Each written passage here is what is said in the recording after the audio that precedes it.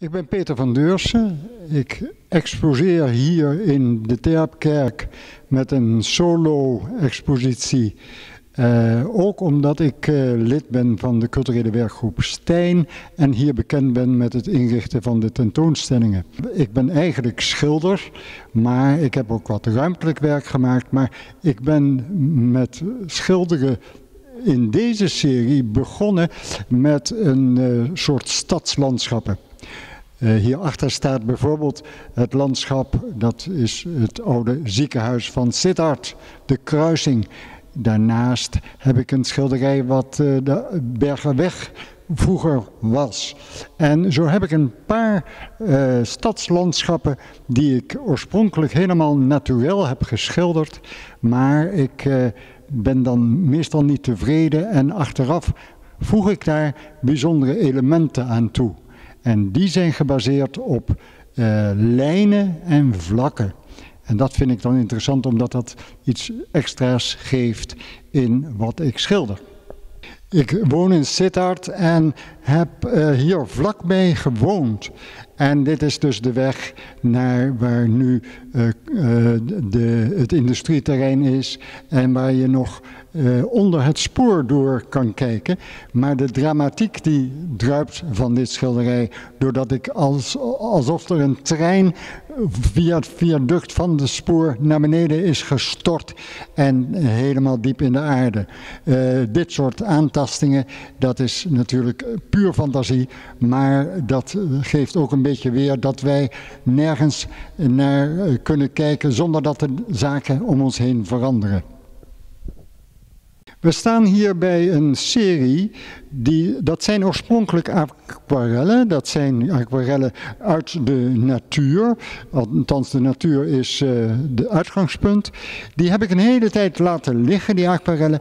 En ik dacht, ja, dat kan ik ook wel veranderen in meer fantasieachtige collages.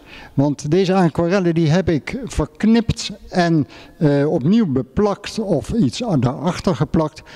Ook weer vaak met lijnen. En daardoor komen er vreemde elementen in die landschappen die je ziet en waardoor je bijvoorbeeld hier een bospad ziet waarbij er gaten in de grond zijn waar stokken uit tevoorschijn komen en daarboven is een soort hekwerk ontstaan. En zo kijk ik bij elke aquarel wat ik daaraan bijzonders kan toevoegen. In feite zijn het ook nog dus collages geworden. Hier is een collage die oorspronkelijk een aquarel was van een aspergeveld in de buurt van Herkenbos, waar ik vroeger gewoond heb. En waarbij je op de achtergrond het silhouet ziet, maar aan de voorgrond zie je in het veld, in de groeven, een hele diep gat, wat dus een soort dramatiek geeft aan het hele beeld. En ja, ik vind het dus bijzonder om iets toe te voegen wat je een extra element geeft. Ik ben eigenlijk schilder zoals ik zei, maar ik ben gefascineerd door ruimte. Deze tentoonstelling heet daarom ook niet voor niks Neem de ruimte. En ik heb ruimtelijke objecten, dus dingen gemaakt van hout, van karton, van metaal. En die zijn geïnspireerd op eenvoudige vormen. Dus rechthoeken, driehoeken, cirkels. Maar hoofdzakelijk die driehoeken zijn een belangrijk element. En daar speel ik mee. Ik heb plaatmateriaal wat ik in een soort relief hier laat zien. En die lijken op een piramide die opengeklapt is. Omdat ik ook erg van kleur hou, zie je nu een soort piramide die dus van buiten, maar ook van binnen een mooie kleur heeft.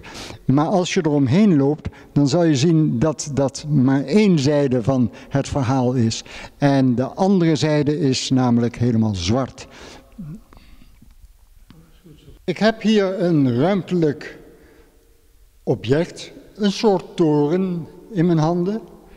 Dat is gemaakt ook weer van plaatmateriaal en die heb ik bekleed met berkenbast. En dat berkenbast die heeft verschillende kleuren, dus dat maakt het wat mooier. Dit torentje, dat was weer inspiratie om een schilderij te maken. En de schilderij wat achter mij hangt, dat is een schilderij wat dus ook de toren heeft. En die toren die is dus op dezelfde manier opgebouwd met vlakken en stukken uit de wand van de toren die eigenlijk gaan zweven in het schilderij naar alle kanten. En die zwevende vlakken, die lijken soms, ook als je naar de gaten kijkt die het schilderij in die toren heeft, dan weet je niet meer of het platte gedeelte is of het ruimtelijke gedeelte. En daardoor doet het een klein beetje denken aan wat die schilder Escher heeft gedaan. Dat vind ik dus ook fascinerend. Hoe je dus op het platte vlak iets ruimtelijk kan maken, maar ook weer dus plat kan laten lijken. De schilderijen die hier hangen, dat zijn 2 schilderijen die hebben een ladder of ladders in zich. En ladders die wil ergens naar reiken. Je wil iets bereiken of iets pakken wat boven je normale macht is. Deze schilderijen laten ook een beetje die eindigheid van onszelf zien, waarin we dus ladders zien als een symbool van waar het allemaal heen kan leiden en waar de bestemming is vaak onbekend. In die schilderijen probeer ik dat tot uitdrukking te brengen, dus je mag daar zelf je eigen verhaal aan toevoegen. Bij deze schilderijen speelt soms de maan een belangrijke rol. En die maan heb ik hier in tweetal. Dat is een soort spiegel. Het mannetje hieronder kan hem hieronder net raken. En boven is die uiteraard onbereikbaar. In het andere schilderij heb ik ook een maan, maar die is eigenlijk bijna niet meer zichtbaar door de bomenrij die daarop staat. En dat is een iets duisterder schilderij geworden. Ruimte, omdat het hier over ruimte gaat, is ook naar de diepte. Dus je hebt ook te maken met niet alleen maar de lucht, maar ook het water waarin je dus eindeloos diep kan verkeren. Dit schilderij is oorspronkelijk gemaakt als een soort kolk in het water in de buurt van Homburg. En daar was ik gefascineerd door die verschillende kleuren die in het water zichtbaar zijn. Ik heb namelijk wel een fascinatie voor dat geheimzinnige wat water oproept. En de elementen die ik heb toegevoegd zijn eigenlijk ook weer fantasie-elementen. Daar drijven schijven in rond van diverse kleuren. Ze worden ook zelf weer een beetje verkleurd door het water. En er staat een soort tentvorm op die waarschijnlijk diep in het water nog verder gaat, maar we weten het allemaal niet. Dus dit schilderij is eigenlijk ook weer een soort verhaal waarbij de diepte een hele belangrijke rol speelt. Die draaikolk, die heeft een jaar of 2 geschilderd zo gestaan op het doek, zonder dat er iets verder in zat. En een draaikolk is ook mooi, water is mooi om te schilderen.